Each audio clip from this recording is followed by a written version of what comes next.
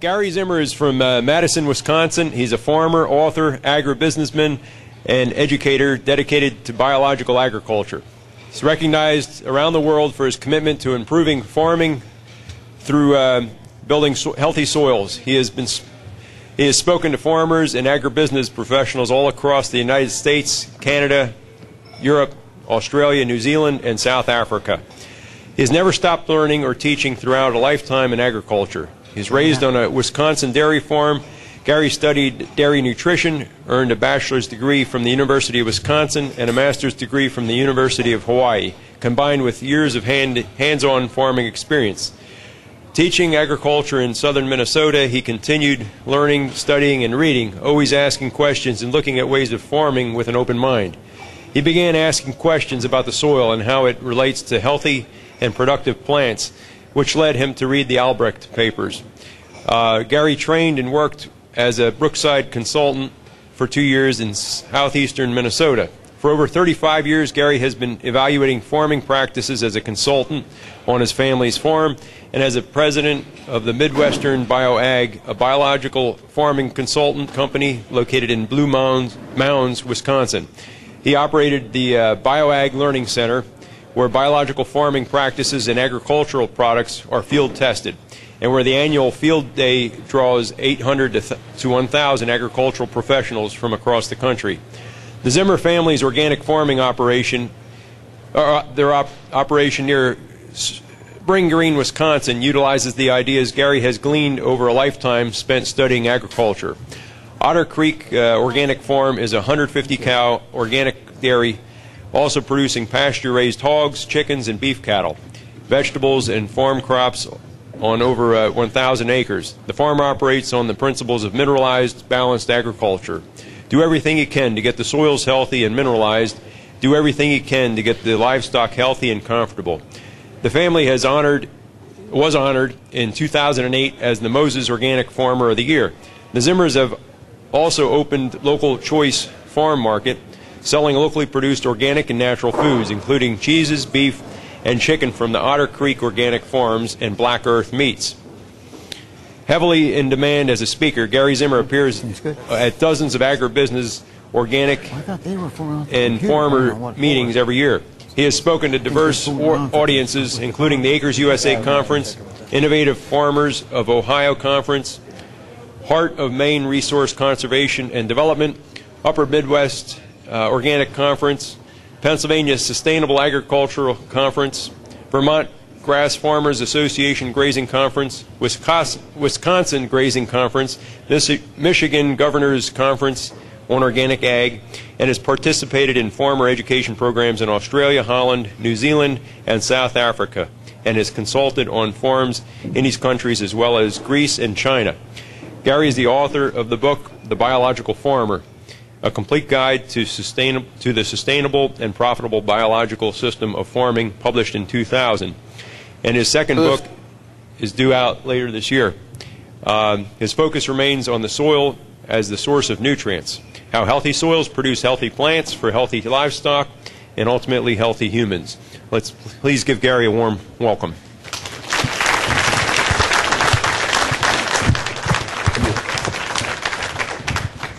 Well, good. Pleasure to be here. My microphone is working. Looks like they're having some issues over there. It's probably my computer. My father is practicing. So, all right. I guess I better get started. My mind is off on something else. So, has anybody ever heard me speak before besides Will? Oh, quite a few of you. He's the heckler of the crowd. See, I just actually the National Organic Standards Program had their meeting in Madison, Wisconsin, and they had a public comment. And so I went in there in the public comment, and it was about animal welfare. And I got up there, and I had just been reading a book called Make It Stick. And so how do I get my message to stick? What message is going to stick? Now, the one that sticks with Will Winter is I fell off the stage once. 2 weeks after I had back surgery. And so then I'm in California, and I'm doing a conference, and it's a rainy day, we're doing a pasture walk, and I backed into the electric fence. Why would they have the electric fence on? And I'm standing in water. Now, those messages stuck. They have no idea what I said. But what stuck was that. I went to the National Organic Standards meeting. It was kind of fun because I said, what's going to stick? I said, you're sending regulators out of Washington, D.C., and this is agriculture, to my farm, and they said we were in violation of the grazing standard. Now, if you've ever been to my farm and your head is kind of screwed on straight and you look around, you see we are grazers. There's cattle everywhere out on the pasture. And the other thing you'll observe if you want to try to look for... Oh, I got help. That'll stick. So I said they're going to have now the organic inspectors are going to come to our farms, and so I said that was my whole point with them. I said, don't you dare send more people out of Washington, D.C. that can't recognize how far by standing at the gate. So what I'm trying to say is this is all about a system. It's not about one little detail. To tell us that only 24% of the dry matter intake came from the pasture, I asked the inspector, I called back and I said, do you know what dry matter intake even is? Yep, it's 42 pounds. I said, for whom?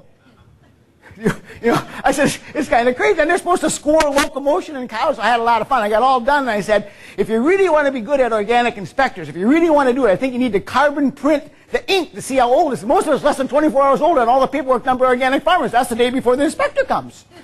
And see, and so what I think is more silly paperwork. So what I want to stick today is... ones that heard me speak before come back again because I go fairly fast and I throw a lot of things in there. Not fairly fast, we'll say really fast.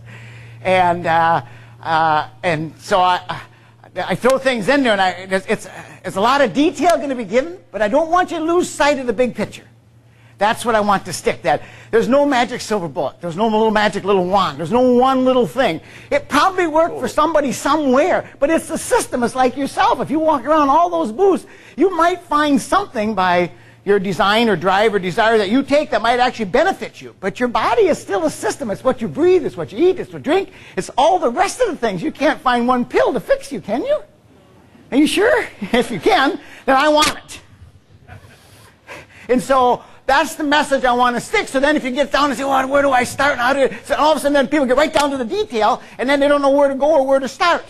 Because they lost fact that we got things to deal with and the larger thing. So I'm a dairy nutritionist, as he said, and I'll give you a little rundown with some pictures of our farm. And I don't want to make this a large chemistry thing, but I want to show you the pieces that are necessary, that are the farm's job to manage, to take care of, to look after, the responsibility of that. So then the dilemma always becomes is how do they get from where they are to where they're going. And I see Tim Whiteman standing back there.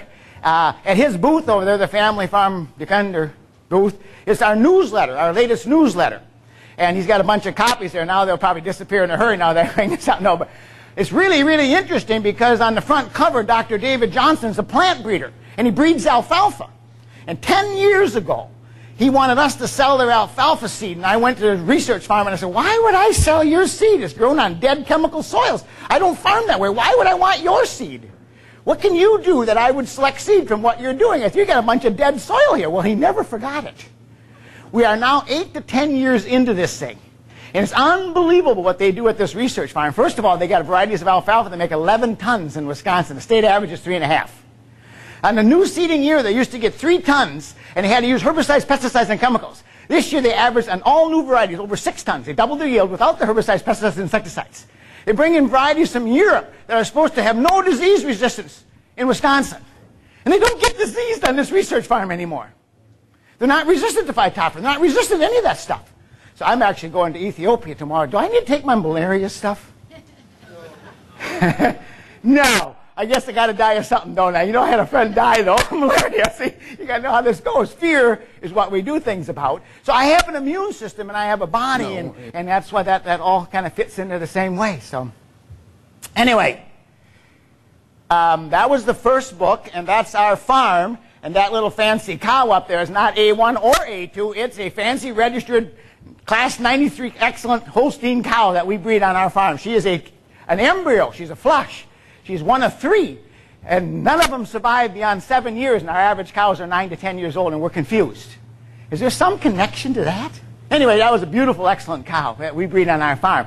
We're Holstein people until just recently we started crossbreeding because, I don't know, we're just late adapters. So our Midwestern Bioegg is my company. I got in this 25 years ago, and at that point in time, you couldn't get the materials, and I couldn't get the fertilizers I wanted, and I was trying to do consulting, and that's why I quit consulting. I got into products, and we started looking at